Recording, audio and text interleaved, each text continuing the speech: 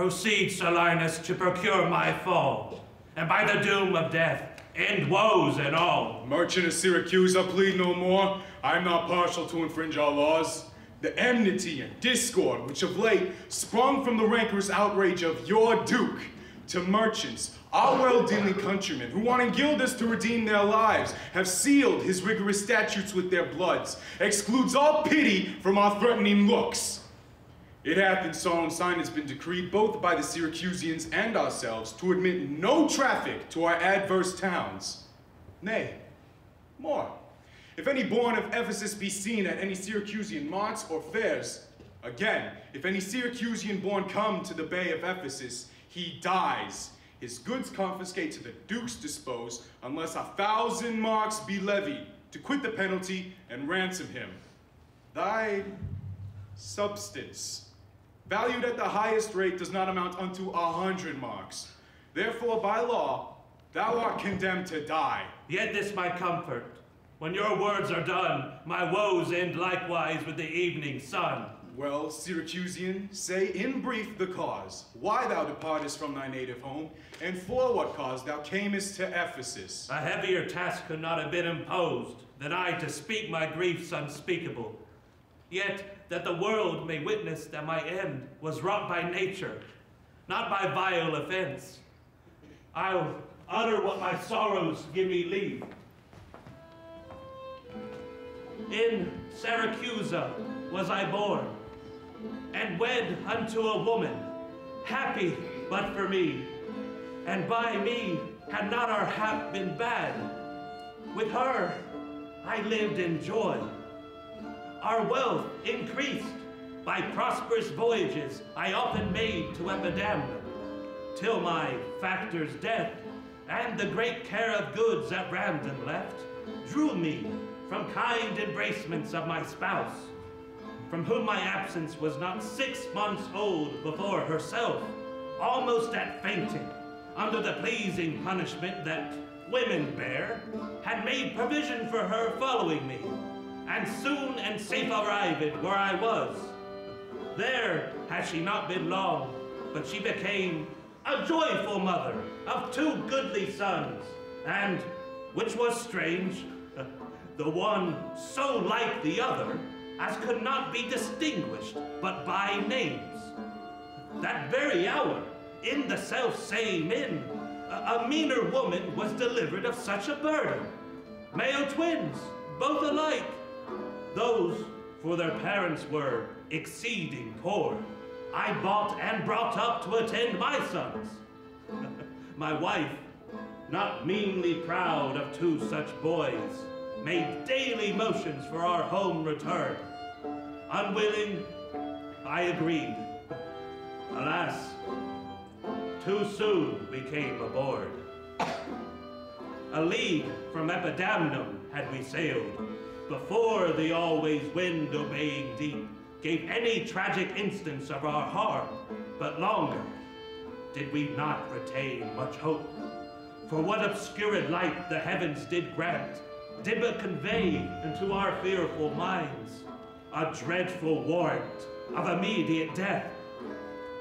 The sailors sought for safety by our boat, and left the ship, then sinking right, to us. My wife, more careful for the ladder board, had fastened him unto a mighty mast. To him, one of the other twins was bound, whilst I had been like heedful of the other. The children, thus disposed, my wife and I, fixing our eyes on whom our care was fixed, fastened ourselves, each to their own mast, and floating straight, obedient to the stream, was carried towards Corinth, as we thought. At length the sun, gazing upon the earth, had dispersed those vapors that offended us, and by the benefit of his wished light, the seas waxed calm, and we discovered 2 ships from far, making amain to us. Of Corinth that, of Epidaurus this. But ere they came, oh, let me say no more. Gather the sequel by that went before. And nay, forward, old man. Do not break off so, for we may pity, though not pardon thee. Oh, had the gods done so, I had not now worthily termed them merciless to us. For ere the ships could meet by twice 5 leagues, we were encountered by a mighty rock, which being violently borne upon, our helpful ship was splitted in the midst, so that in this unjust divorce of us, fortune had left to the both of us alike what to delight in, what to sorrow for. Her part, poor soul, seeming as burdened with lesser weight, but not with lesser woe, was carried with more speed before the wind. And in our sight, they 3 were taken up by fishermen of Corinth, as we thought. At length, another ship had seized on us, and knowing whom it was their hap to save, gave healthful welcome to their shipwrecked guests, and would have reft the fishers of their prey, had not their bark been very slow of sail, and therefore homeward did they bend their course. Thus have you heard me severed from my bliss, that by misfortunes was my life prolonged to tell sad stories of my own mishaps. And for the sake of them thou sorrowest for, do me the favor to dilate it full. What hath befallen of them in thee till now? My youngest boy, and yet my eldest care, at 18 years became inquisitive after his brother, and it importuned me that his attendant, so his case was like, reft of his brother, but retained his name, might bear him company in the quest of him, whom whilst I labored a love to see, I hazarded the loss of whom I loved.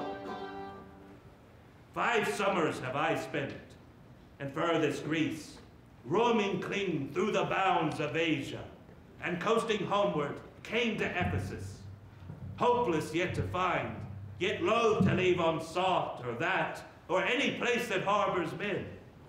But here must end the story of my life, and happy were I in my timely death, could all my travels warrant me they live. Oh, hapless Aegean, whom the fates have marked to bear the extremity of dire mishap.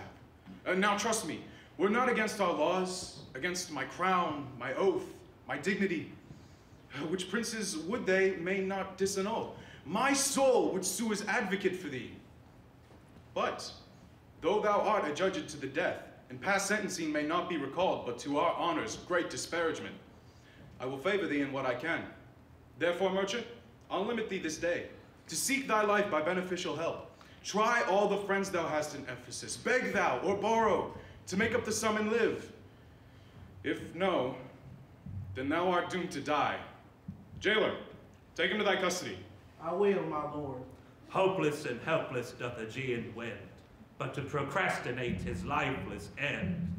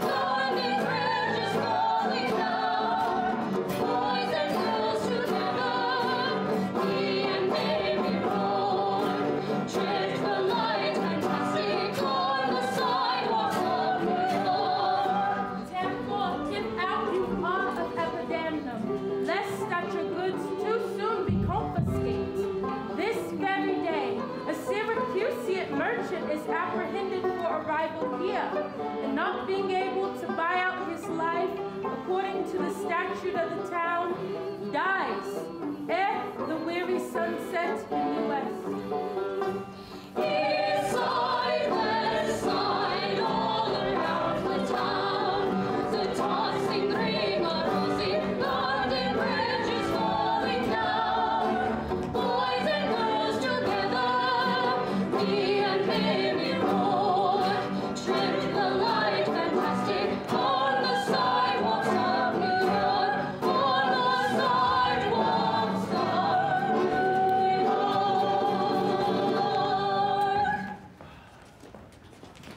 There is your money I had to keep. Go fair to the Centaur, where we host, and stay there, Romeo, until I come to thee. Within this hour, it'll be dinner time. Till that, I'll view the manners of the town, peruse the traders, gaze upon the buildings, and then return and sleep within mine inn. For with long travel, I'm stiff and weary. Get thee away. Many a man will take you at your word and go indeed, having so good a mean. A trusty villain, that very often I'm dull with care and melancholy, lightens my humor with his merry jests. Well, will you walk with me about the town, and then go to my inn and dine with me? I am invited, sir, to certain merchants, whom I hope to make much benefit. I crave your pardon, but soon at 5 o'clock, please you, I'll meet with you upon the mart, and afterwards consort you till bedtime. My present business calls me from you now. Well, farewell until then, and I'll go lose myself and wander up and down to view the city.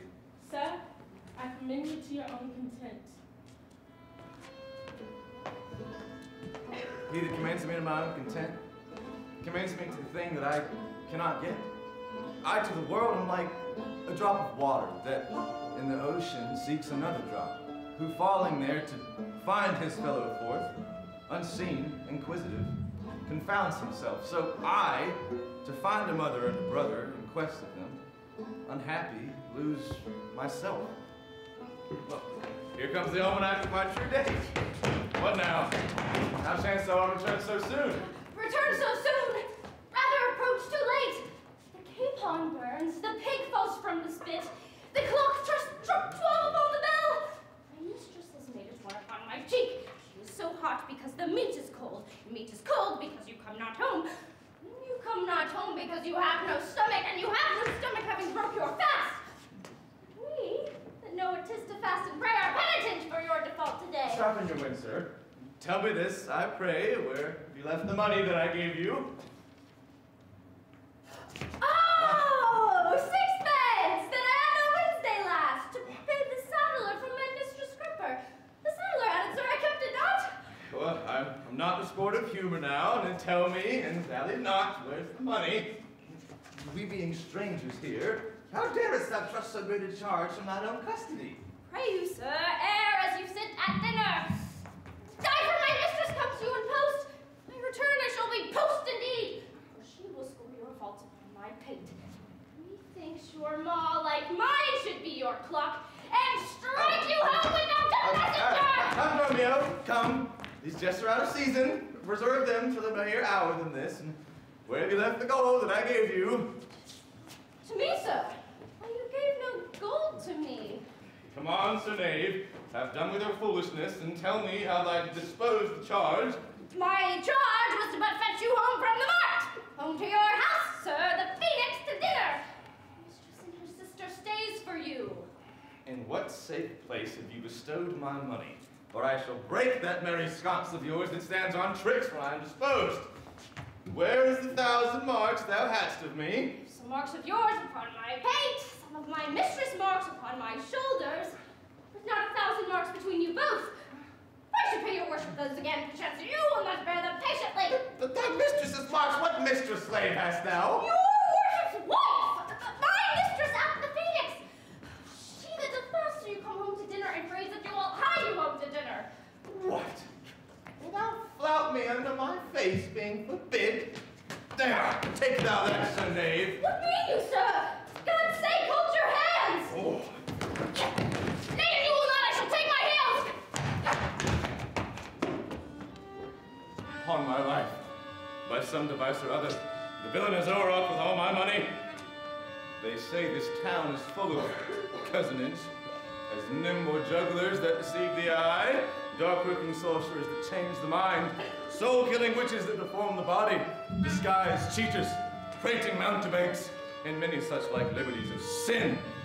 If it proves so, I'll be gone the sooner, out on Centaur to seek the slave. I greatly fear my money is not safe.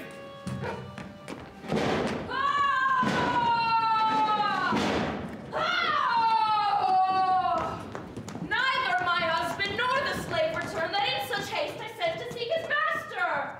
Sir Luciana, it is 2 o'clock. Perhaps some merchant hath invited him, and from the mart he's somewhere gone to dinner. Good sister, let us dine and never fret. A man is master of his liberty. Time is their master, and when they see time, they'll go or come. If so, be patient, sister. Why should their liberty than ours be more? Because their business still lies out of doors. Look, when I serve him so, he takes it ill. Oh no, he is the bridle of your will. There's none but asses will be bridled so. Their headstrong liberty is lashed with woe. There is nothing situate under heaven's eye, but hath his bound in earth, in sea, in sky. The beasts, the fishes, and the winged fowls are their male subjects and at their control. Men, more divine, but master of all these, lords of the wide world and wild watery seas, endued with intellectual sense and souls of more preeminence than fish and fowls, are masters to their females and their lords. Then let your will attend on their accord. This servitude makes you to keep unwed. Not this, but troubles of the marriage bed. But were you wedded, you would bear some sway. Ere I learn love, I'll practice to obey. How, if your husband starts some other where? Till he come home again, I will forbear. Patience unmoved, no marvel though she pause. They can be meek that have no other cause. A wretched soul, bruised with adversity, we bid be quiet when we hear it cry. But were we burdened with like weight of pain, as much or more would we ourselves complain. So thou, that hast no unkind mate to grieve thee, with urging helpless patience wouldst relieve me. But if thou live to see light right bereft, this fool-baked patience in thee will be left. Well, I will marry one day, but to try.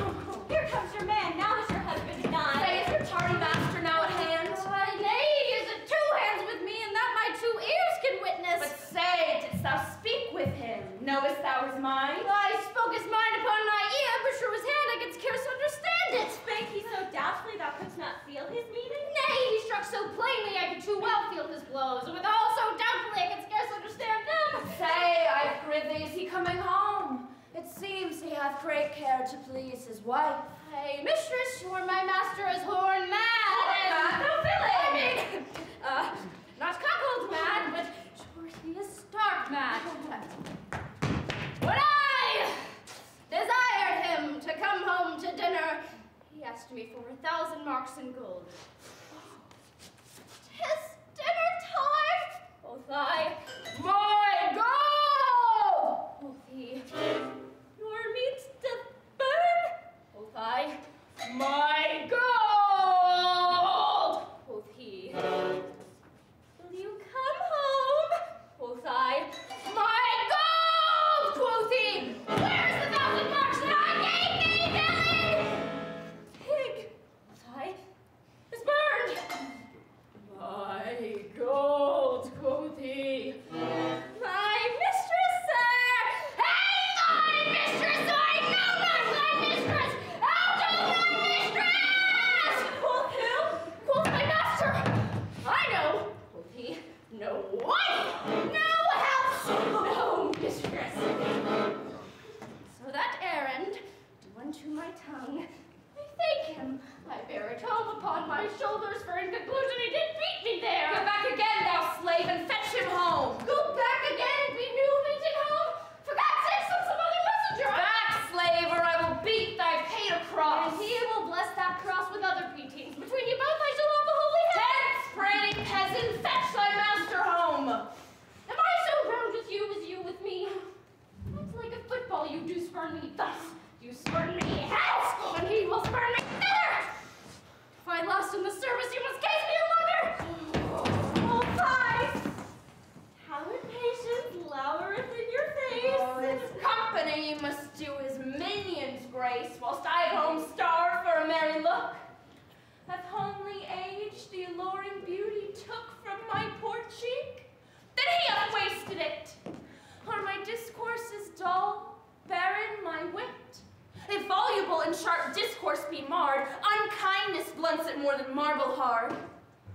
Do their gay vestments his affections bait? That's not my fault, he's master of my state. What ruins are in me that can be found by him not ruined?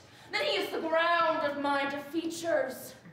My decayed fair, a sunny look of his would soon repair, but too unruly dear, he breaks the pail and feeds from home. Poor I am, but is stale. Self-harming jealousy, 5 be the 10. Unfeeling fools can with such wrongs dispense. I know his eye doth homage otherwhere, or else what lets it but he would be here. Sister, you know he promised me a chain. With that alone he would detain and keep fair quarter with his bed. Since that my beauty cannot please his eye, I'll weep what's left away, and weeping die. How many fond fools serve mad jealousy?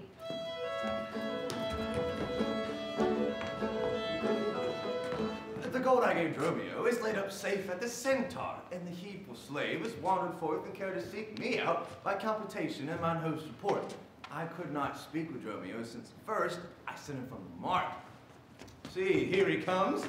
How now, sir? Is your merry humor altered? As you love strokes, so jest with me again. You know no Centaur? You receive no gold? Your mistress sent to have me home for dinner.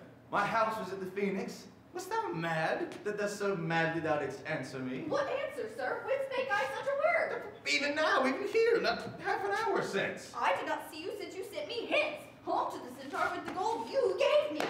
Villain, thou didst deny the gold's receipt and told me of a mistress and a dinner, for which I hope you felt I was displeased. I am pleased to see you in this merry vein, sir. What means this jest? I pray you, master, tell me. Yeah, thou jeer and flout me in the teeth. Thinkest thou I jest? There, take down that and that. Oh, sir! For God's sake, now you're just as in earnest. But what bargain do you give at me? Because that I sometimes do familiarly use you for my fool and chat with you, your sauciness would jest upon my love and make a common of my serious hours.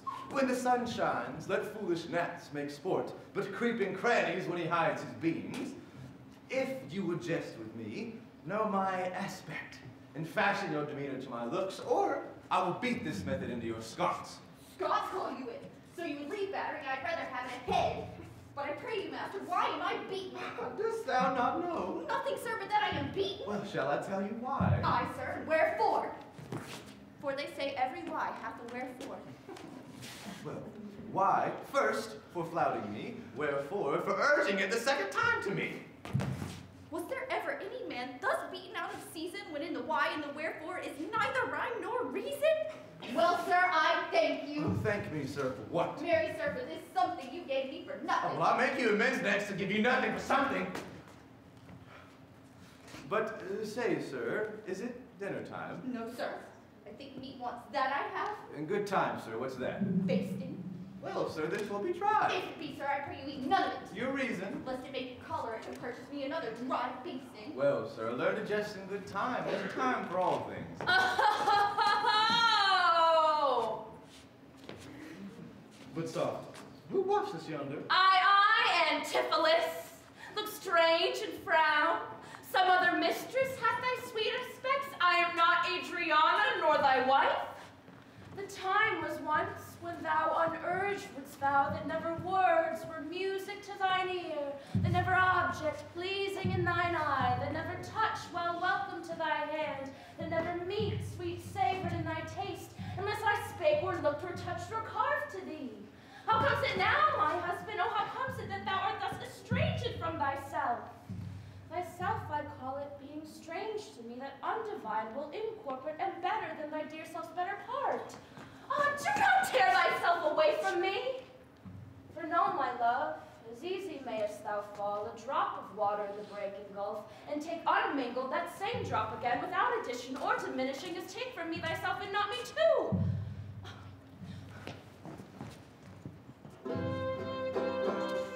How dearly would it touch me to the quick, just thou but here I were licentious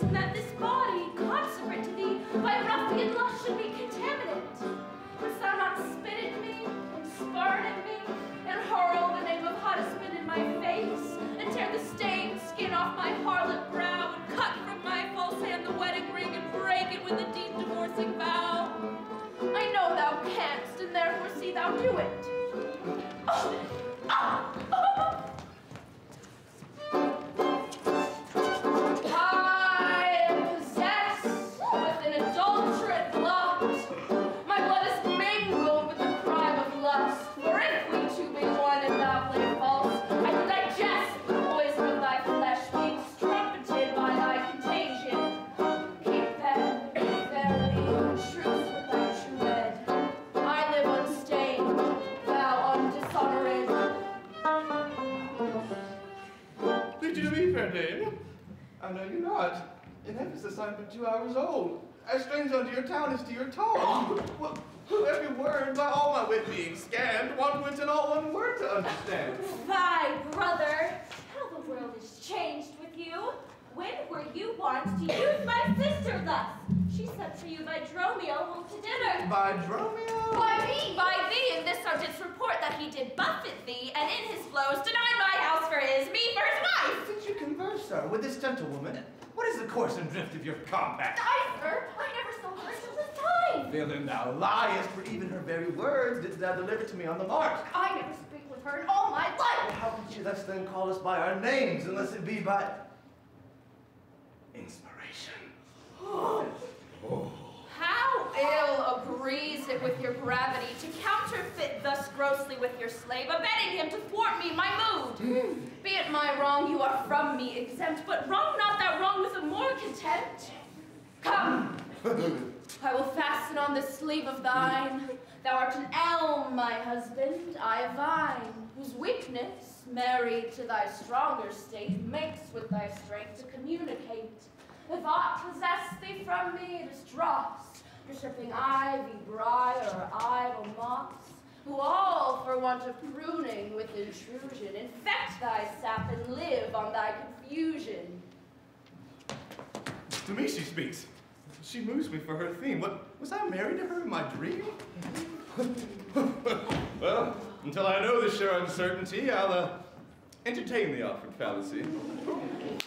Romeo, go bid the servants spread for dinner. Oh, happy, I cross me for a sinner. Oh, this is the fairyland. Oh, spite of spite. We talk with goblins, owls, and sprites. And if we obey them not, it will split soon. They'll suck our breath, or pinch us black and blue. Ah! Why praises thou to thyself and answerest not? Romeo, the snail, the slut, the I transformed it, master, am I not? Why, I think thou art mine, and so am I. No, sir, both in mind and in mind shape. Thou hast thy own form. No, I am an ape. If thou art changed to aught, 'tis to an ass. 'Tis true. She rides me and I long for grass. 'Tis so I am an ass. Now, so could it be? But I should know her as well as she knows me. Come, come! No longer will I be the fool to put the finger in the eye and weep whilst man and master laugh my woes to scorn. Come, sir, to dinner. Dromio, keep the gate. Husband, I'll dine above with you today and shrive you of 1,000 idle frames. Sirrah, if any ask you of your master, say he dines forth and let no creature enter. Come, sister. Dromio, play the porter well. Am I in earth and heaven or in hell? Sleeping or waking, neither well advised, would not unto these but to myself disguised. Well, I'll say as they say, and persever so, and in this mist, and all adventures go. Master, shall I be porter at the gate? Aye, and let none enter, lest I break your pate. Come, come, Antipholus, we dine too late.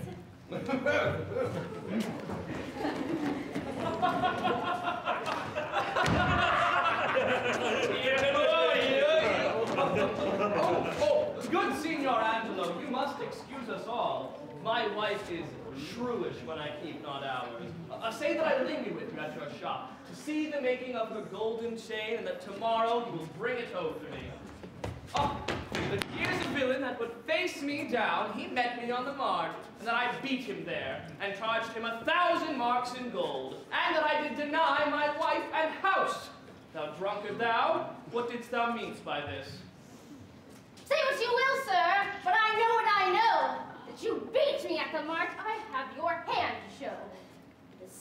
parchment and the blows you gave were ink. Your own handwriting would tell you what I think. I think thou art an ass. Marry, so it doth appear, that the wrongs I suffer and the blows I bear, I should kick, be kicked, and being at that pass, he would keep from my heels and beware of an ass! Yeah! Yeah! Yeah! You're sad, Signor Balthazar. Pray God our cheer may answer my goodwill and your good welcome here. Oh, I hold your dainties cheap, sir. And you're welcome, dear. Signor Balthazar, either at flesh or fish, a table full of welcome makes scarce one dainty dish. All good meat, sir, is common. That every churl affords. And good welcome more common, for that's nothing but words. Oh, small cheer. A great welcome makes a merry feast. I, to a miserly host and more sparing guest, though my capes be mean, take them in good part. Better cheer you may have, but not with better heart. But soft, my door is locked. Go, bid them let us in. Maud, Bridget, Marion, Cecil, Jillian, Jin, Mo, horse, Capon, coxcomb, idiot, ass. Either get thee from the door or sit down in the hatch. Dost thou conjure for women when thou callest for such store? When one is one too many, go get you from the door. What hatch is made our porter? My master stays in the street. Let him walk from whence he came, lest he catch cold on his feet. Who talks within there? Ho, open the door. Right, sir. I'll tell you when, and you tell me wherefore. Wherefore? To my dinner. I have not dined today. Nor today here you must not come again when you may. What art thou that keepest me from the house I owe? The porter for this time, sir, and my name is Dromio. Billy! Thou hast stolen mine office and my name. One ne'er got me credit, the other mickle blame. If thou hast been Dromio today in thy place, thou wouldst have changed thy face for an egg and thy name for an ass. What a coil is there, Dromio? Who are those at the gate? Let my master in, loose. Faith, no, he comes too late, and so tell your master. Lord, I must laugh. I thought you with a proverb till I set in my staff. How about you with another? That's one, can you tell? Thy name be called Loose, Loose, thou hast answered him well. Do you hear, you minion? You'll let us in, I hope? I thought to have asked you. And you said no. Well, strap goes low. Thou baggage, let me in. Can you tell for whose sake? Master, knock the door hard. Let him knock till it ain't. You'll cry for this minion till I beat the door down. What needs all that in a pair of socks in the town? Hey, who's at the door that keeps all this noise? By my troth, your town is troubled with unruly boys. Are you there, wife? You might have come before. Your wife, sir, knave? She'll get you from the door. Which is paid, master, this knave would go sore. The air is neither cheer, sir, nor welcome. We would fain have either. In debating which was best, we shall have neither. Stand at the door, master, bid them welcome hither. There is something in the wind that we cannot get in. You would say so, master, if your garments were thin. There is warm within. You stand here in the cold. It would make a man mad as buck to be bought and sold. Go, fetch me something. Yeah. I'll break open the gate. Break in here, and I'll break your knave's pay. Break words with you, sir, and words up at wind. Break it in your face, so we break it not behind. See, so one is breaking out upon thee. There is too much out upon thee. I pray thee, let me in. When fowl have no feathers and fish have no fin. Well, I'll break it. Go, borrow me a crow. Fowl without a master, mean you so? A fish without a fin, there's a fowl without a feather. A crow gets us into all will pluck a crow together! Get thee gone, fetch me an iron crow. Oh, have patience, sir. Oh, let it not be so. Herein you war against your reputation and draw within the compass of suspect the unviolated honor of your wife. Once this, your long experience of her wisdom, her sober virtue, years, and modesty plead on her part some cause to you unknown. And doubt not, sir, but she will well excuse why at this time the doors are made against you. Be ruled by me, depart in patience, and let us to the tiger or to dinner. And about evening, come yourself alone to know the reason of this strange restraint. If by strong hand you offer to break in, now in the sterling passage of the day, a vulgar comment will be made of it, and suppose so by the common route, against your yet ungold estimation, that may with foul intrusion enter in, and dwell upon your grave when you attend. For slander lives upon succession, forever housed when it gets possession. Oh, you have prevailed. I will depart in quiet, and in despite of mirth, mean to be merry. I know a wench of excellent discourse, pretty and witty, wild, and yet too gentle. There will we dine. This woman that I mean, my wife, but I protest without desert, hath oftentimes upbraided me withal. To her will be to dinner. Catch him home, and fetch the chain. By now I hope 'tis made, and bring it, I pray you, to the Porpentine. For there's the house, and that chain will I bestow for nothing but to spite my wife upon mine hostess there. Good sir, make haste. For mine own doors refuse to entertain me, I'll knock elsewhere and see if they'll disdain me. So I'll meet you at that place some hour hence. Do so. This jest shall cost me some expense.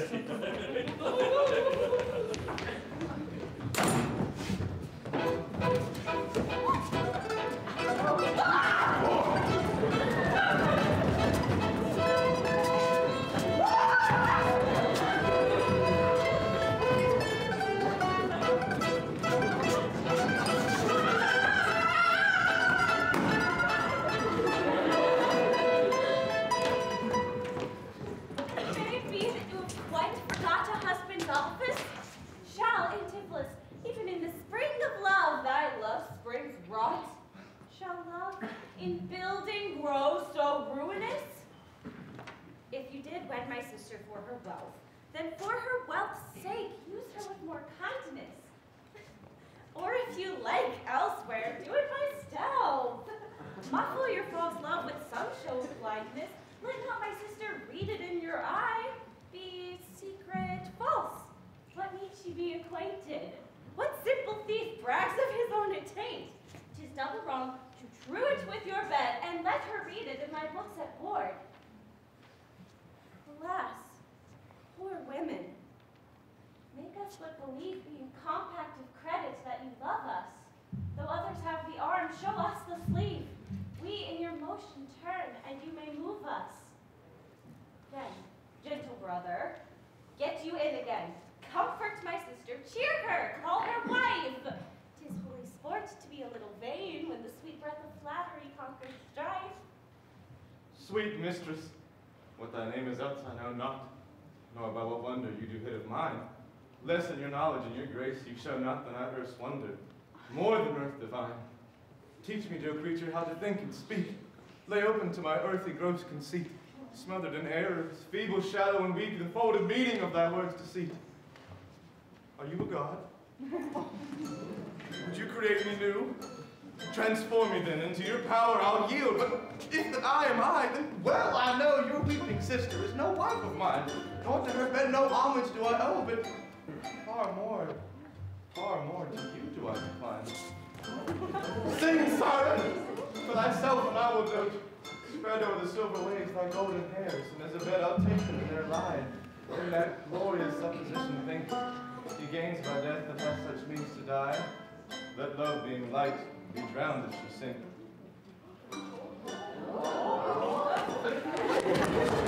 What, are you mad that you do reason so? Not mad, but maiden, how do I know? Oh, it is a fault that springeth from your eye. For gazing on thy beams, fair sunbeam by. Gaze where you should, and that will clear your sight. 'Tis good to wink, sweet love, as look on night. Why call you me, love? Call my sister so. Thy sister, sister. That's my sister. No, it is thyself. Mine own self's better part, my eyes, clear eye, my dear heart's dearer heart. Well, all this my sister is, or else should we? Call thyself sister, sweet, for I am thee. Thee will I love, and with thee lead my life. For thou hast no husband, yet not a wife. Give me thy hand. Oh, soft, sir. Hold you still.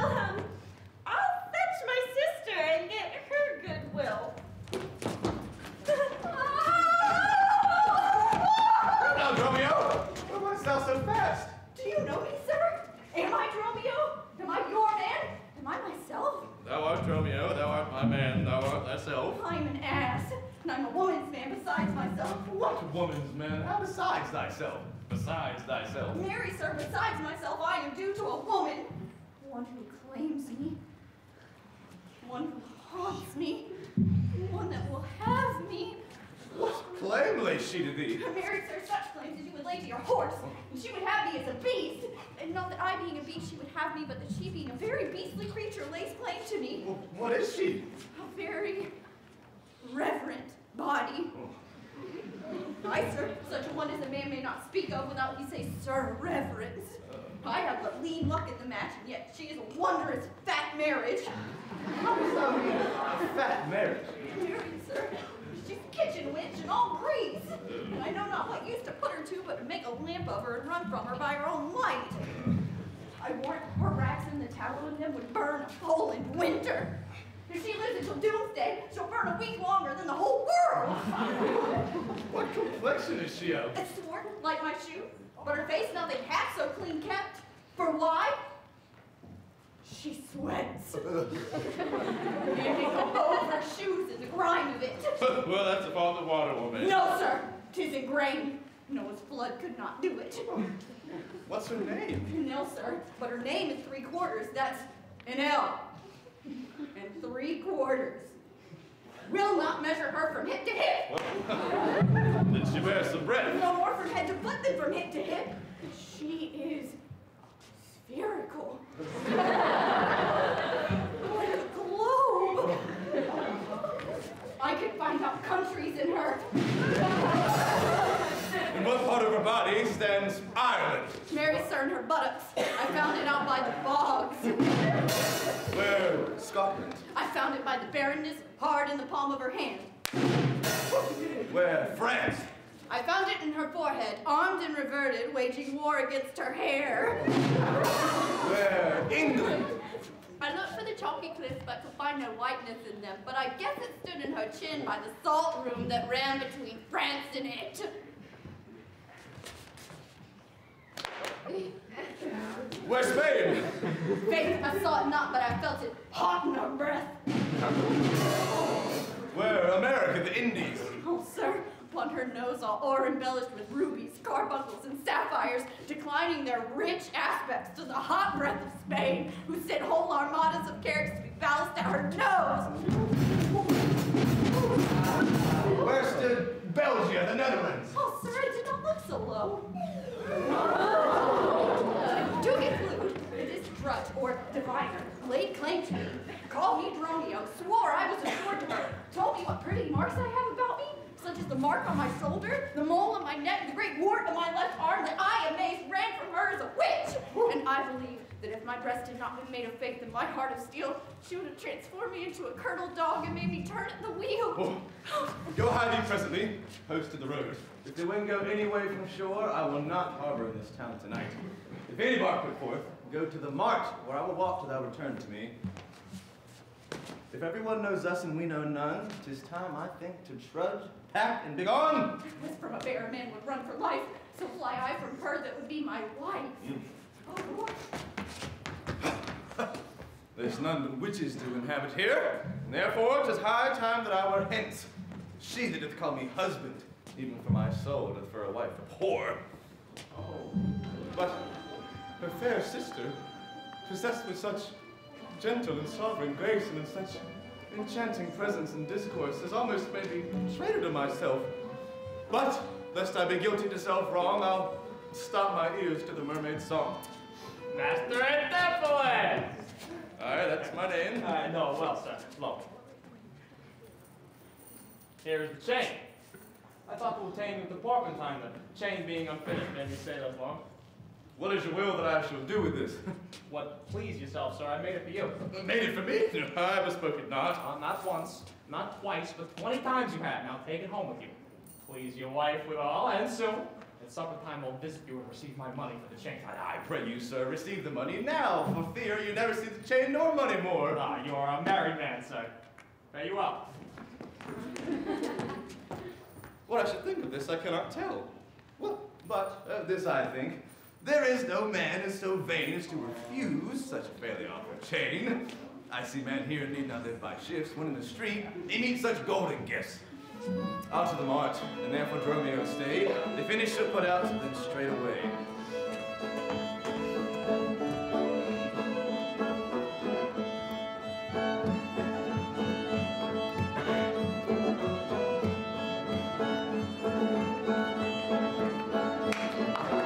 Hello, everybody. And this brings us to intermission. And so, to let you know a little bit about the UNCW Theater Department, we're going to show a brief video about what we do here and see if it's of interest to everyone watching. UNCW Theater is where raw actors can come to be molded. These are some of the best teachers I've actually had in my life. Immediately, I was given opportunities to become a professional. Here is where theater is born.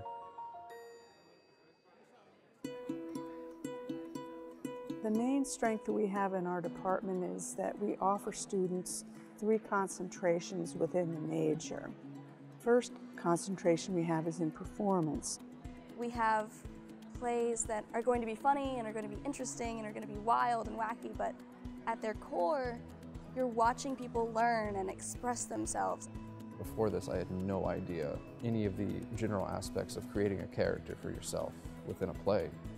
We're lucky to have a wonderful performance studio, big space with lots of light, as well as a black box studio. I like the main stage because it's big enough without being too big, so it also gives like that feeling of intimacy. My favorite spot is probably the black box. That's where I've taken all my acting classes and where I've really felt like I've made progress and all my experiences here. The second concentration we have is in design and technology. It's really amazing that the students get to do so much work on the actual productions and everything. I've worked on every single show since I've joined the department. Being able to do carpentry in a scene shop like the one we have here is really nice. There's a lot of wonderful equipment that's available for us to be taught how to use, and we're trusted to learn how to use it properly. And then the third track we call the customized track. If you're choosing customized, you're basically creating your own agenda. There's so much more to theater than just acting. There's the technical side, and there's administration side, and the performance side, and I just want to try a little bit of everything. Custom's more suited to forming your own curriculum. It's just any kind of combination that you want where you can pick and choose what you want to get out of being a theater major. A student that shows focus and interest and commitment can be given opportunities that you might not otherwise get as a student until grad school. We're really united as a faculty in what we want out of our students and what we want out of the program and what we want the students to achieve as a result of it. When I was looking at schools, I saw that the professors at this university were involved outside of school, not only as professors, but also doing projects themselves within the industry. All of our faculty are working professionals, so they bring what they're doing out in the profession now into the classrooms. What we're teaching in the class, what we're asking of our students, is being asked of ourselves. Since I've been teaching here, I've been lucky enough to work on 7 feature films and about 15 television shows. The more I go out and direct and act, the better teacher I am. The more I teach, the better actor and director that I am. Just the ability to go and knock on a professor's door and just say, hey, I'm looking for a monologue on this, or I just want to check in with you. That's something that's really helpful.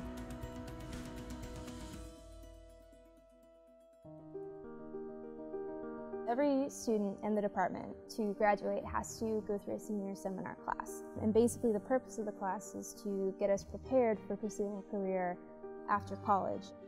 It was definitely helpful in kind of preparing us financially for kind of what our situation's going to be as actors. It's never going to be an easy road to success, but really a lot of what we do is giving them the confidence and the skill set to know they're always going to be able to put food on the table, they're always going to be able to pay their bills, and they're going to be successful. I think when I look back, I will appreciate that I had this safe space to really learn and make mistakes and fail and try things. This is where I learned how to fully embrace my art, my way of expression, like who I am as a whole. You can't reach your highest potential unless you have an absolute support system. We just have that here.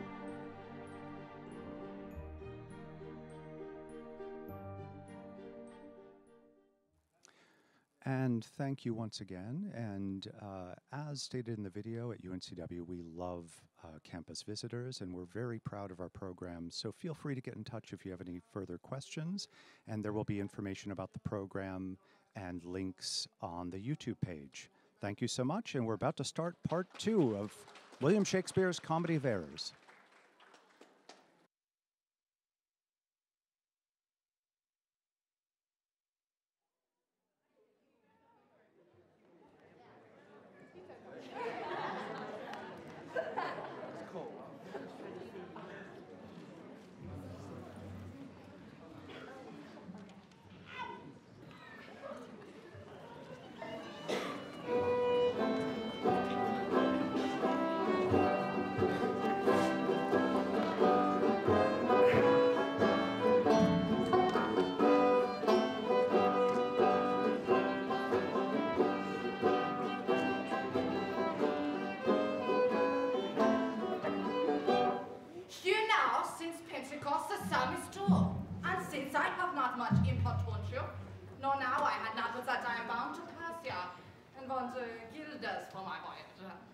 Therefore, make pleasant satisfaction or unattached by this officer. Even just the sum that I do owe to you is growing to me by Antipholus.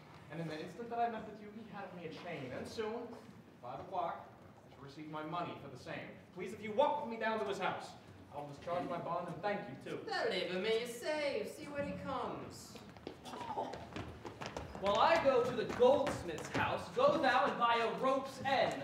That will I bestow upon my wife and her confederates for locking me out of my doors by day. But soft, I see the goldsmith. Go thou, buy thou a rope and bring it home to me. I buy £1,000 a year, I buy a rope! A man is well holp up that trusts to you. I promised your presence in the chain, yet neither chain nor goldsmith came to me. Belike you thought our love would last too long if chained together, and therefore came not. Saving your merry humor, so here's the note. How much the chain doth weigh to the utmost carat, the fineness of the gold, and chargeable fashion, which doth amount to 3 odd ducats more than I stand debted to this gentleman. I pray you, sir, see him presently discharged, for he is bound to sea and stays but for written. I am not presently furnished with the money. Besides, I have some business in the town. Good signor, take the stranger to my house, and with you take the chain, and bid my wife disperse the sum on the receipt thereof. Perchance I will be there as soon as you. Then you will give the chain to her yourself? No, bear it with you, lest I come not time enough. Well, sir, I will have you the chain about you. And if I have not, I hope you have, else you may return without your money. Nay, come, I pray you. Give me the chain. Both wind and tide stay for this gentleman, and I to blame if held him here too long. Good Lord, you use this dalliance to excuse your breach of promise to the Porpentine. I should have chid you for not bringing it then, but, like is true, first begin to brawl. The hour steals on. I pray you, sir. Dispatch. You hear how he owes me the chain. Why, bring it to my wife and fetch your money. Oh, come, you know I gave it you. Either send me the chain or send me by some token. Fine, now you run this humor out of breath. Where is the chain? I pray you let me see it. My business cannot brook this dalliance. Good sir. Say whether you answer me or not. If not, I leave him to the office. I answer you? What should I answer you? The money that you owe me for the chain. I owe you none till I receive the chain. Come, you know I gave it you not 30 minutes since. You gave me none, and wrong me much to say so. You wrong me more in denying it. Consider how it stands upon my credit. Fair officer, or lest him add to my suit. I do, and charge you in the Duke's name to obey me. This touches me in reputation. Either consent to pay this sum for me, or I attach you by this officer. Consent to pay thee that I never had? Arrest me, foolish fellow, if thou darest. Here's thy fee. What? Arrest him, officer? I would not spare my brother in this case if he should scorn me so apparently. I do arrest you, sir. You hear the suit. I do obey thee till I give thee bail. But, sirrah, you will buy this sport as dear as all the metal in your shop will answer. Oh, sir, I will have law in Ephesus. To your notorious shame, I doubt it not. Master! There's a bark of epidamnum that stays but till her owner comes aboard, sir, and then she bears away. Our fraudage, sir, I've conveyed aboard. I brought the oil, the balsamum, the aqua vitae, the ship is in her trim, the merry wind blows fair from land, and she stays for naught but her owner, master, and yourself. Oh. Now, a madman. Now, peevish sheep, what bark but the damn stays for me? A ship you sent me to hire lofted. I sent thou for a rope, and told thou to what purpose and what end. You sent me to a rope sin to sin. You sent me to the bay to hire bark. I will debate this matter at more leisure and teach your ears to list to me with more heed. To Adriana, villain, hide thee straight. Give her this key, and tell her, in the purse covered o'er with Turkish tapestry, there sits a purse of ducats. Bid her send it. Tell her I am arrested in the street, and that shall bail me. Hide thee, slave, be gone! On, officer, to prison till it come.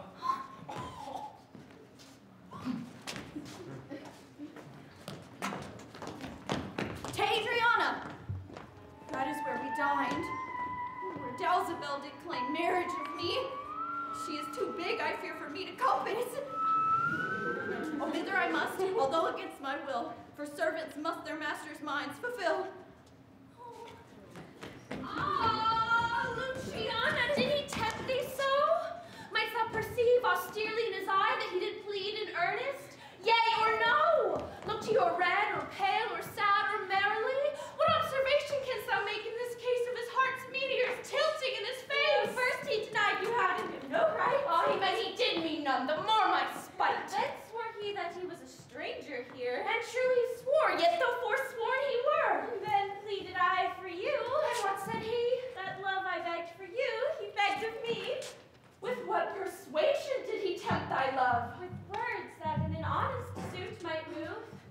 First he did praise my beauty, and then my speech. To speak him fair? Patience, I beseech. I cannot, nor I will not hold me still.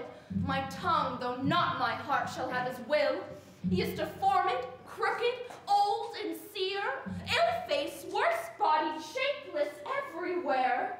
Vicious, ungentle, foolish, blunt, unkind, stigmatical in making, worse in mind. Why, who would be jealous then of such a one? No evil lost is wailed when it is gone. Oh, but I think him better than I say, and would herein that others' eyes were worse. Far from her nest, the lapwing cries away. My heart prays for him, though my tongue do curse. Go! The desk! The purse! The suite! Make haste! Go! How hast thou lost thy breath? Why running fast? Where is thy master, Dromio? Is he well? No, he's in tartar limbo, worse than hell. A devil in an everlasting garment hath him. One whose hard heart is buttoned up with steel. A fiend, a fury, pitiless and rough. A wolf, nay worse, a fellow all in buff. A back friend, a shoulder clapper, one who Why, man, what is the matter? I do not know the matter. He is arrested on the case. What, is he arrested? Tell me in whose suit. I know not in whose suit he is arrested well, but he's in a suit of buff that rested him. That I can tell. Will you send him, mistress? Redemption. The money in his desk. Go fetch it, sister. This I wonder at, that he, unknown to me, should be in debt. Tell me, was he arrested on a band? No, on a stronger thing. A chain. A chain! Do you not hear it ring? What, the chain? No, the bell. His time overgone. It was 2 ere I left him, and now the clock strikes 1. Go, Dromio. There's the money. Bear it straight, and fetch thy master home immediately. Come, sister. I am pressed down with conceit. Conceit my comfort and my injury. Oh!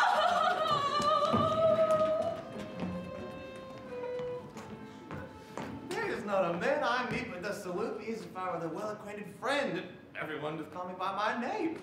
Some tender me money, some invite me, some other offer me thanks for kindnesses, some offer me commodities to buy me. Even now a tailor called me into his shop and showed me silks he had bought for me, and therewithal took measure of my body. Sure, these are but imaginary wiles, and Lapland sorcerers inhabit here. Master, here's the gold you sent me for. Oh, what? Have you got the picture of old Adam, new apparel? What gold is this? What Adam dost thou mean? Not the Adam that keeps the paradise, but the Adam that keeps the prison. He that goes in calfskin for the prodigal. He that came behind you, sir, like an evil angel, and bid you forsake your liberty.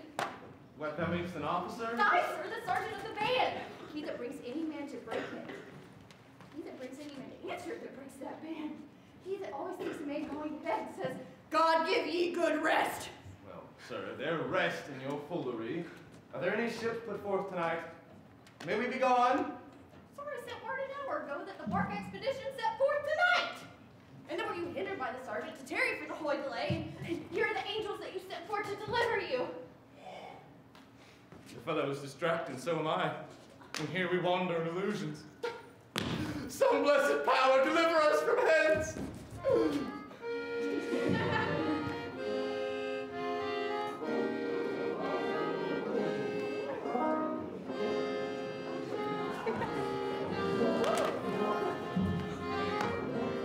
At 18, already a pretty girl, on the side of the Bastille, I entered under a false name,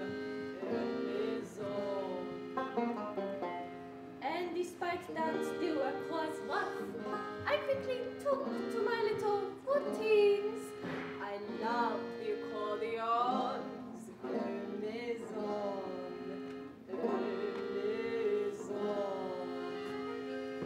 sans voir beaucoup leur message, une toute seule partie au voyage. Je fais Bordeaux, Marseille, Toulon, aucune année partout des mêmes, en voulant que le disait je t'aimais, je trouve mon amour profonde.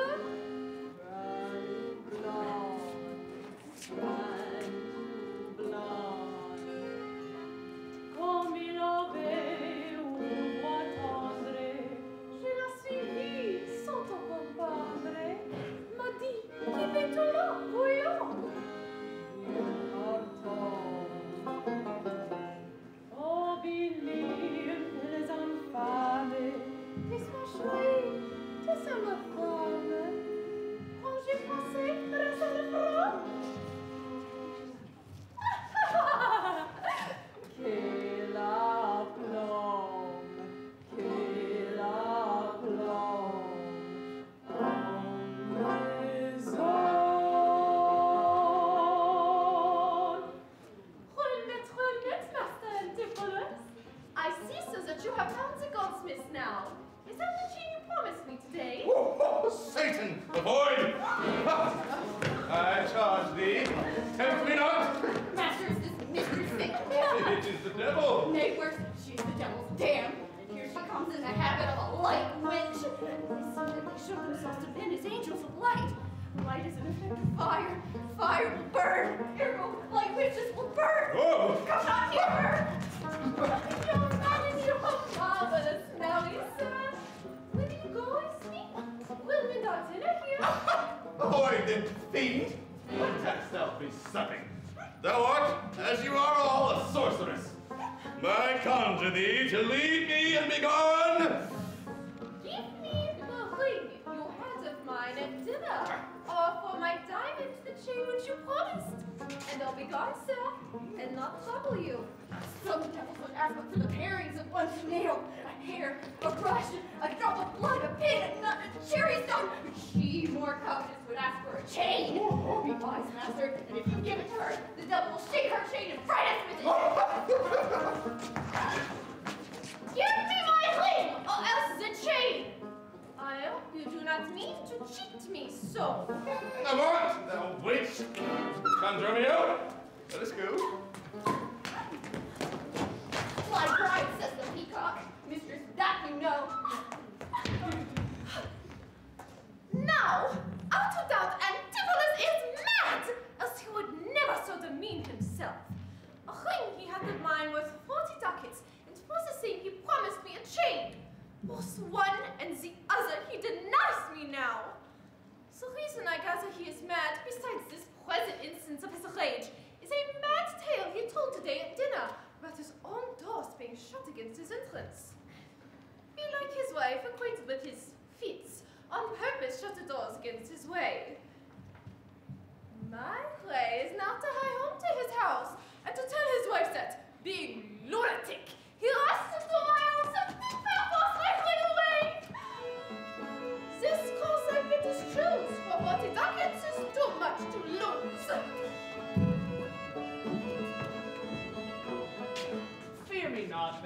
not break away. I'll give thee, ere I leave thee, so much money to warrant thee as I am rested for. My wife is in a wayward mood today. She will not likely trust the messenger that I should be attached in Ephesus. I tell you, 'twill sound harshly in her ears. Oh, here comes my man. I think he brings the money. How now, sir? Have you what I sent you for? Here's that! I warn you, we'll pay them all!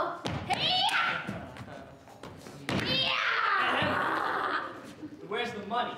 Why, sir, I gave the money for the rope! 500 ducats, villain, for a robe? I'll serve you 500, sir, at that rate! To what end did I bid thee hie thee home? To a rope's end, sir, and to that end I have returned! And to that end, sir, I welcome you. Yeah! Good sir, be patient. Ignatius, for making me patient, I'm in adversity! Good! Now hold thy tongue. No, rather persuade him to hold his hand! Oh, you senseless villain! I would I were senseless, that I might not feel your blows! Thou art sensible in nothing but blows, and so is an ass. I am an ass indeed! You may prove it by my long ears!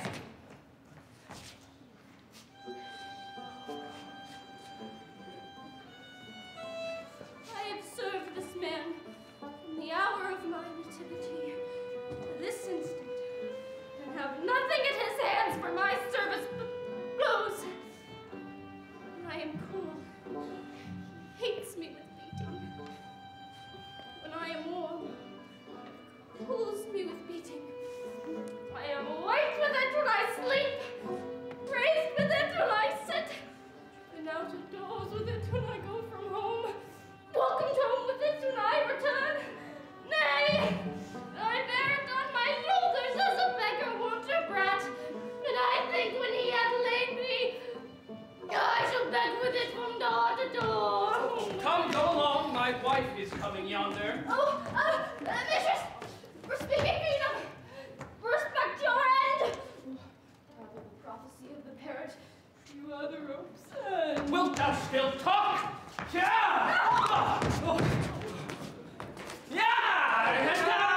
I'll say husband man, sensibility confirms, no less. Good Dr. Pinch, you are a conjurer. Establish him in his true sense again, and I will please you what you will demand.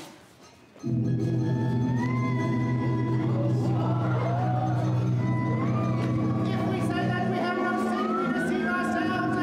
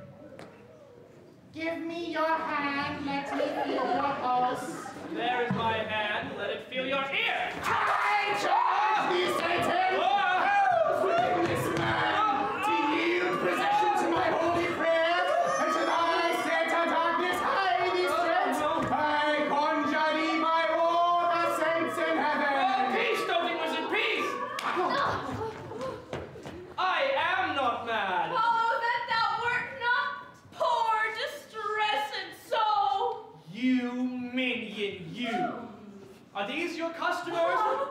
Did this companion with the saffron face feast and revel at my house today, whilst upon me the guilty doors were shut, and I denied to enter in my house? Oh, husband, God doth know you dined at home. Where would you have remained until this time, free from these slanders and this open shame? Dined at home?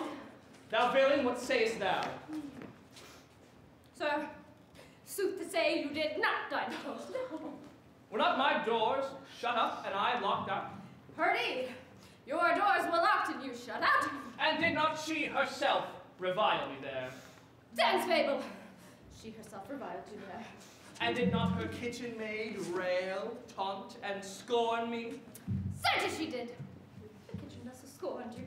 And did I not in rage depart from thence? In verity you did. My bones bear witness. Since felt the vigor of his rage. It's good to soothe him in these contraries. It is no shame. The fellow finds his vein, and yielding to him humors well his frenzy. Thou hast suborned the goldsmith to arrest me. Alas, I sent you money to redeem you by Dromio here, who came in haste for it. Money by me? Heart and goodwill you might, sir, but not a rag of money. Whence not thou to her for a purse of ducats? He gave it to me, and I delivered it. And I witnessed with her that she did.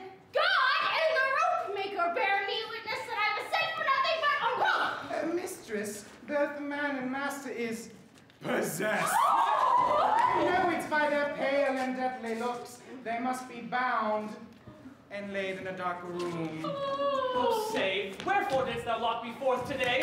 And why did you deny the bag of gold? I did not, gentle husband, lock me forth. And I, gentle master, received no gold. I confess we were locked up. Dissembling villain, thou speakst false in both. Dissembling harlot, thou art false in all. And art confederate with a damned pack to make a loathsome, abject scorn of me. But with these nails, I'll pluck out the false eyes that would behold me in such a shameful sport. Animal company, the fiend is strong within him. What? Wilt thou murder me? Oh, thou, jailer thou! I am thy prisoner. Wilt thou suffer them to make a rescue? Masters, let him go. He is my prisoner, and you shall not have him. I'll go bind this man for you. What wilt thou do, thou peevish officer? Hast thou delighted to see a wretched man do outrage and displeasure to himself? He is my prisoner. If I let him go, the debt he owes will be required of me. I will discharge thee ere I go from thee. Bear me forthwith unto his creditor, and knowing how the debt grows, I will pay it. Good master, doctor, see him safe conveyed home to my house.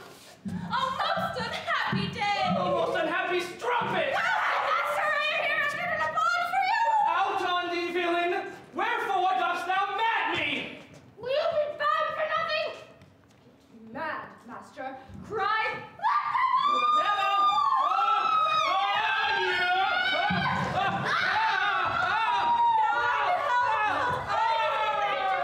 Go bear him hence.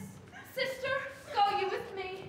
Say now, whose suit is he arrested at? One Angelo Goldsmith. Do you know him? I know the man. What is the sum he owes? 200 ducats. Say, how grows it do? A gold chain your husband had of him. He did bespeak for me a chain, but had it not. When as your husband in a late today came into my house and took away my ring. This same ring I saw upon his finger now, straight after I did see him was a chain. That may be true, but I did never see it. Come, officer, bring me where the goldsmith is. I long to know the truth hereof at last. God, for thy mercy, they are loose again. They come with naked swords. Let's call more help to have them bound again. Away! They'll kill us!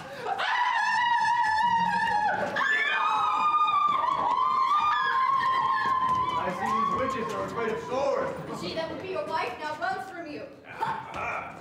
Come to the centaur to fetch our stuff from thence. I long that we were safe and sound aboard. Please, let's stay here this night. They will surely do us no harm. You saw they speak us fair, give us gold, and methinks they are such a gentle nation that, but for the mountain of mad flesh that claims marriage of me, I can find it in my heart to stay here still and turn witch. I will not stay here tonight for all the town, therefore away to get our stuff aboard. I am sorry, sir, that I have hindered you, but I protest. He had me the chain, but most dishonestly he doth deny it. How's the man esteemed here in the city? Very reverend reputation, sir, of credit infinite, highly beloved, second to none that lives here in the city. Oh, speak softly, yonder as I see box. Tis so. And that self chained about his neck, which he forswore most monstrously to have. Good sir, draw near to me. I'll speak to him. Senor Devil! I wonder much that you would put me to this shame and trouble, and not without some scandal to yourself. A circumstance that old so to deny this chain which now you wear so openly. Besides the charge, the shame, imprisonment. You have done wrong today, my most honored friend, who, but staying on our controversy, had hoisted sail and put to sea today. This chain you had of me, can you deny it? I think I did. I never did deny it. Yes, sir, that you did. And forswear it too. Who heard me to deny it or forswear it? These ears of mine, thou knowst it, hear thee? Fie on thee, wretch. 'Tis pity that thou livest to walk where any honest man resolve. Thou art a villain to impeach me thus. Oh. I'll prove mine honor and mine honesty against thee presently, if thou darest stand. I dare, and do defy thee for a villain.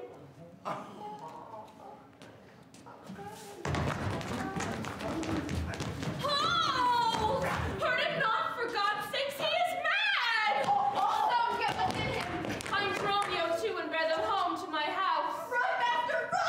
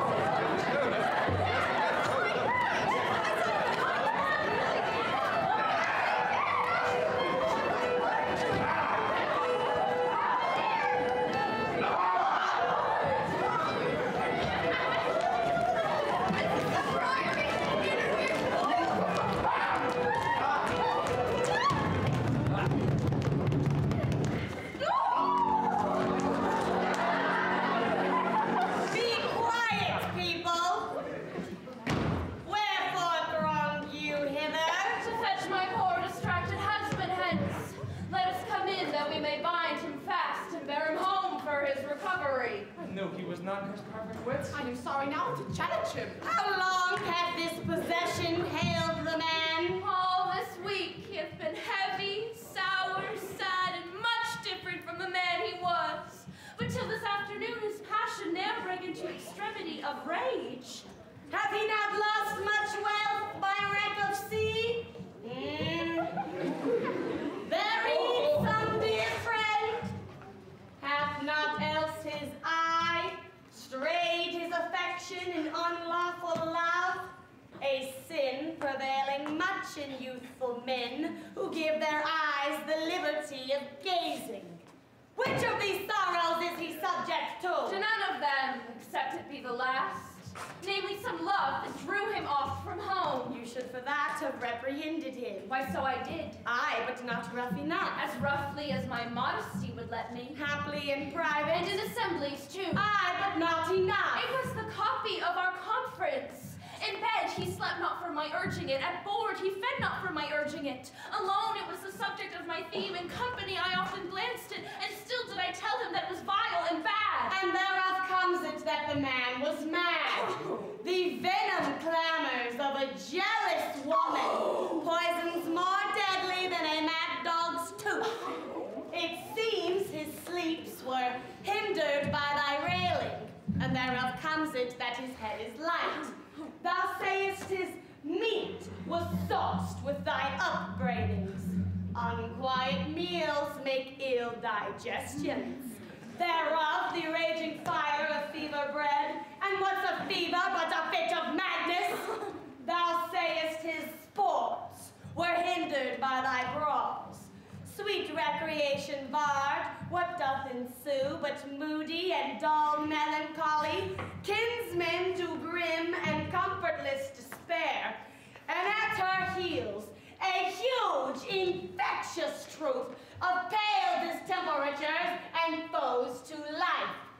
In food, in sport, and life-preserving rest, to be disturbed would mad, or man, or beast.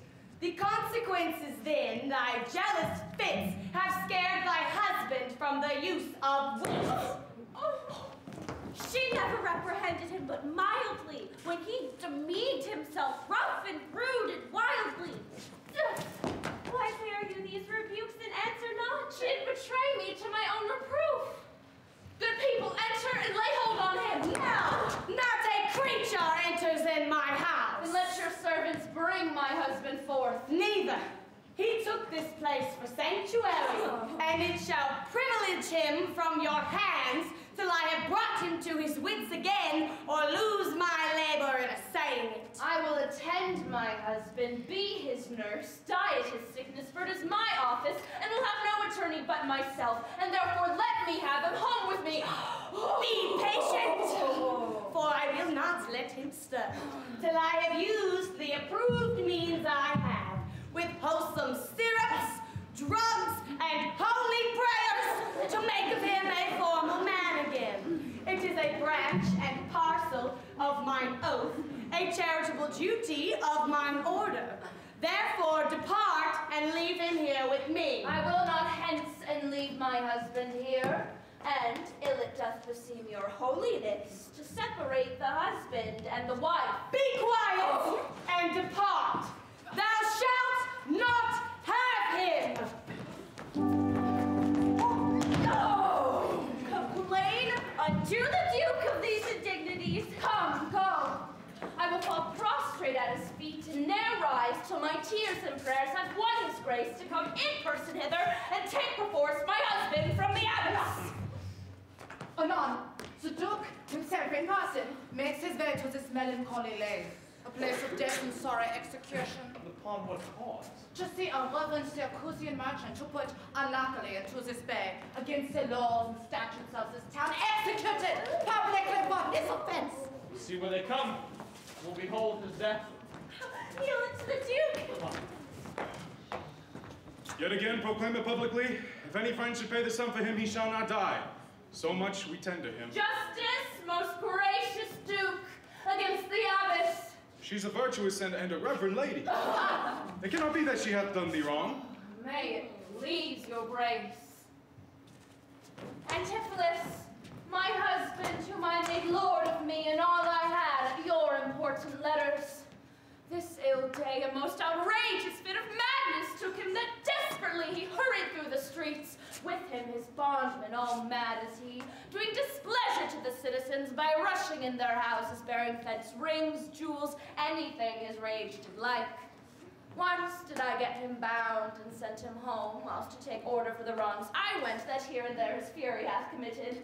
Anon, I wot not by what great escape he broke from those that had the guard of him, and with his mad attendant and himself met with us again, madly bent on us, chased us away till raising of more aid, we came again to bind them. Then they fled into this abbey, whither we pursued them. And here the abbess shuts the gates on us, and will not suffer us to fetch him out, nor send him forth that we may bear him hence. Therefore, most gracious Duke, with thy command, let him be brought forth and borne hence for help.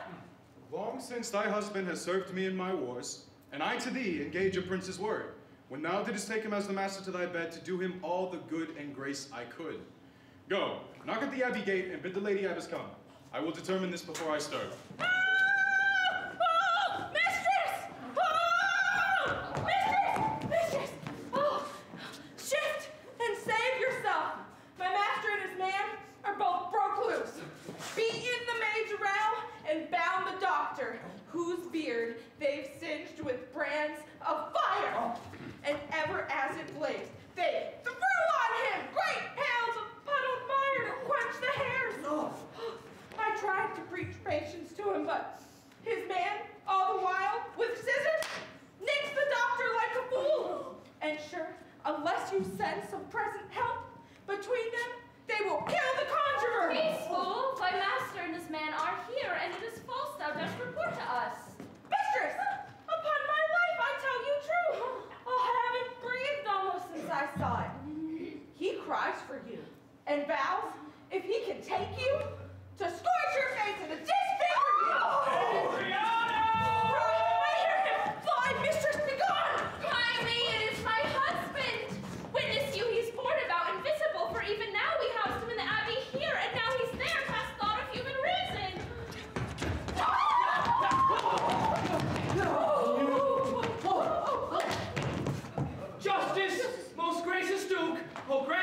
justice, even for the service that long since I did thee, when I bestrid thee in the wars and took deep scars to save thy life, even for the blood that I then lost for thee, now grant me justice. Unless the fear of death doth make me dote, I see my son Antipholus and Romeo. Justice, sweet prince, against this woman there. She whom thou gavest to me to be my wife, who hath abused and dishonored me, even in the strength and height of injury. Beyond imagination are the wrongs that she this day hath shameless thrown upon me. Discover how, and thou shalt find me just. This day, great Duke, she shut the doors upon me, while she with harlots feasted in my house. Grievous fault! Say, woman, didst thou so? No, my good lord. Myself, he, and my sister today did dine together. So befall my soul, as it is false, he burdens me with all. Ne'er may I look on day nor sleep at night, but she tells to your highness the simple truth. No, perjured woman! They are both forsworn. In this, the madman justly charged them. My liege, I am advised in what I say. Neither disturbed with the effect of wine, nor had he rash. Provoked with raging ire, albeit my wrongs might make one wiser mad. That this woman hath locked me forth this day from dinner. And this goldsmith, were he not packed with her, could witness it, for he was with me then, who parted with me to fetch a chain, promising to bring it to the Porpentine, where Balthazar and I did dine together. Our dinner done, and he not coming hither, I went to seek him. And in the street I met him, and in his company was this gentleman. There, that perjured goldsmith did swear me down that I of him this day received a chain, which God he knows I saw not. For the which they did arrest me with an officer. I did obey, and sent my peasant for certain ducats. He with none returned. Then, fairly, I bespoke the officer to go in person with me to my house. By the way, we met my wife, her sister, and a rabble more of vile confederates. And along with them, they brought one pinch. Hungry, lean-faced villain, mere anatomy, a mountebank, a threadbare juggler, and a fortune-teller, a living dead man. This pernicious slave, forsooth, took on him as a conjurer. Gazing in mine eye and feeling my pulse, he cried out I was possessed. Then, all together, they fell upon me, bound me, bore me from thence, and in some dark and dankish vaulted home, there left me and my man, both bound together, till none. With my teeth my bonds in sunder, I gained my freedom, and ran immediately hither to your grace, whom I beseech to give me ample satisfaction for these deep shames and great indignities. My lord, in truth, thus far I witnessed with him. And he died not at home, but was locked out. But had he such a chain of thee, or no? My lord, he had. And when he ran in here, these people saw the chain about his neck. And besides, I will be sworn, these ears of mine heard you confess you had the chain of him after your first forswore it on the mart. And thereupon I challenged you, and you fled into this abbey here. From thence, I think you are come by miracle. I never came within these abbey walls, and nor ever didst thou challenge me. It is false you burden me withal. Why, what an intricate impeach is this? I think you've all drunk of Circe's cup. If there he was housed, there he would have been. If he were mad, he would not plead so coldly. You say he dined at home. The goldsmith here denies that saying. Sirrah, what say you? Sir, he died with her at the Porpentine. He did, sir, and from my finger snatched that ring. 'Tis true, my liege. This ring I had of her. Sawest thou he met her at the abbey? As sure, my liege, as I do see your grace. Why, this is strange. Go, call the lady abbess. I think you all made it a stark mad. Most mighty Duke, vouchsafe me speak a word. Happily I see a friend will save my life, and pay the sum that may deliver me. Speak freely, Syracusian, what thou wilt. Is not your name, sir, called Antipholus? And is that not your bondman, Dromio? Within this hour I was his bondman, sir, but he, I thank him, not into my I am sure you, both of you remember me. Ourselves we do remember by you, sir, for lately we were as bound as you are now. You are not one of Pinch's patients, are you, sir? Why you look strange on me? You know me well.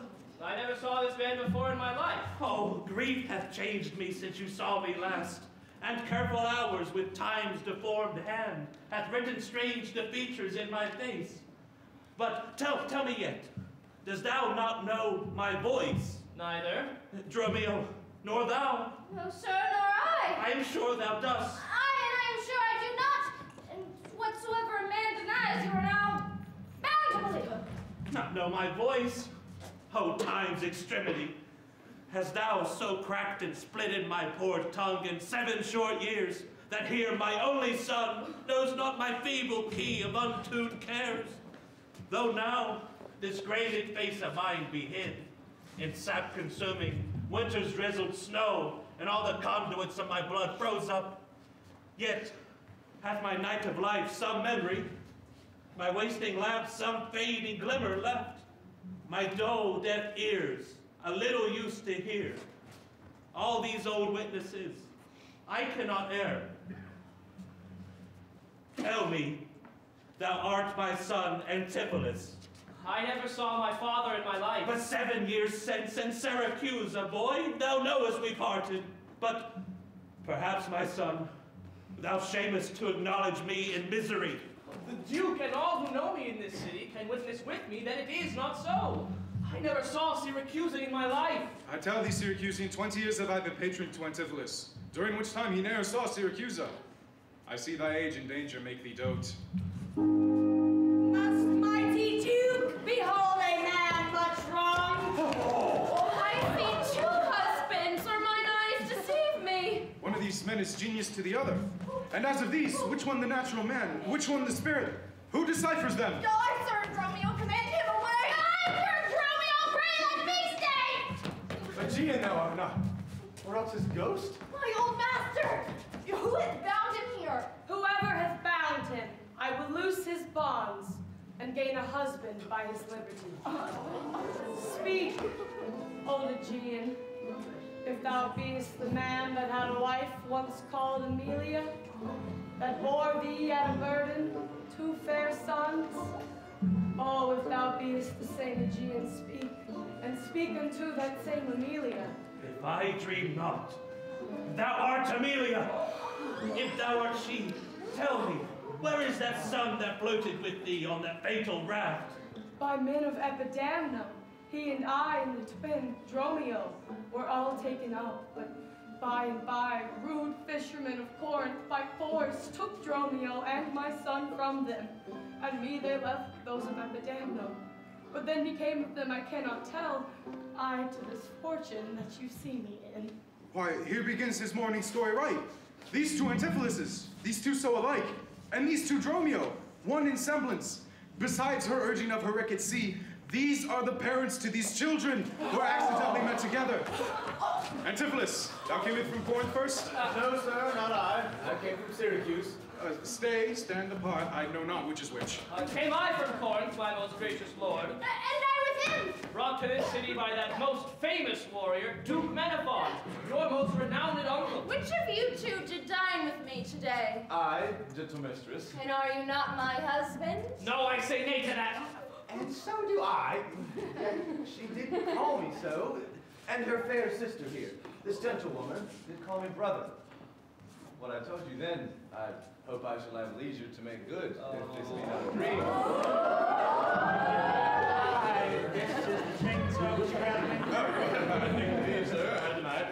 And you for this chain had me arrested. I think I had, so I deny it not. I sent you money, sir, to be your bail. By Dromio, but I think he brought it not. No, not by me! Well, this purse of ducats I received from you. Dromio, my man, did bring to me. I see we still did meet each other's man. I was ta'en for him, and he for me. And thereupon these errors arose. Oh! These ducats pawn I for my father here. This shall not need. Thy father has his life. Sir! I must have that link from you. There, take it. and much thanks for my good cheer. Renowned youth, vouchsafe to take the pains to go with us into the abbey here, and hear at large discourse all our fortunes, and all that are assembled in this place, that by this sympathized one day's error have suffered wrong. Go and keep us company, and we shall make full satisfaction. 33 years have I but gone in travail of you, my sons, until this present hour my heavy burden near delivered. The Duke, my husband, and my children both, and you, the calendars of their nativity, go to a gossip's feast and go with me, after so long grief, such festivity. With all my heart, I shall gossip at this feast.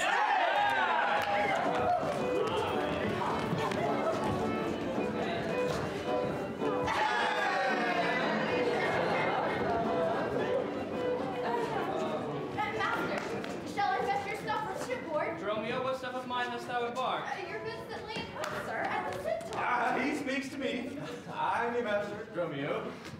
Come, we'll look to that anon. Go with us. Embrace thy brother there. Rejoice with him.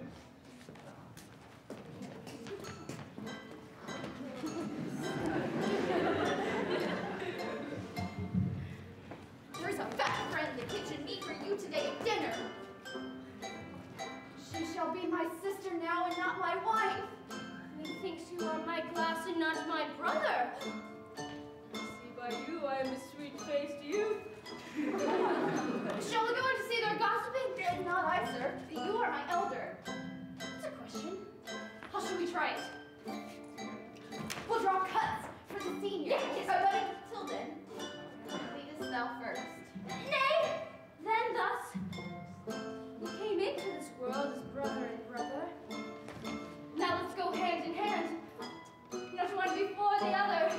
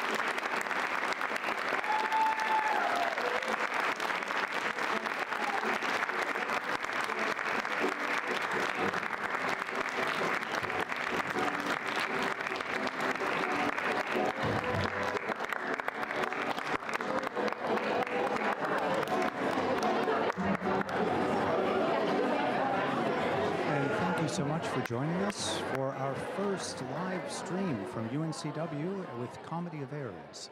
A few things to note. The design team was set designed by Rand Enlow, who is our resident set designer. We had a guest lighting designer, Rachel Levy, who came all the way from Chicago and has been lucky enough to win an Emmy for So You Think You Can Dance. We have the musicians, Adrian Varnum and Bob Russell. Adrian helped compose and compile the music. The costumes were by Mark Sorensen. And of note, all the spaces that you see in the frame right now were designed by students. So here at UNCW, students do have opportunities to design as part of their design and production curriculum. And it's a bit unusual. We think it's a pretty special program. So please check us out. Always free to come for a visit, and you can certainly email us, contact us, and we will arrange for you to come out and see the campus and see more shows. Once again, thank you so much for joining us, and hope there will be more next year. Thank you.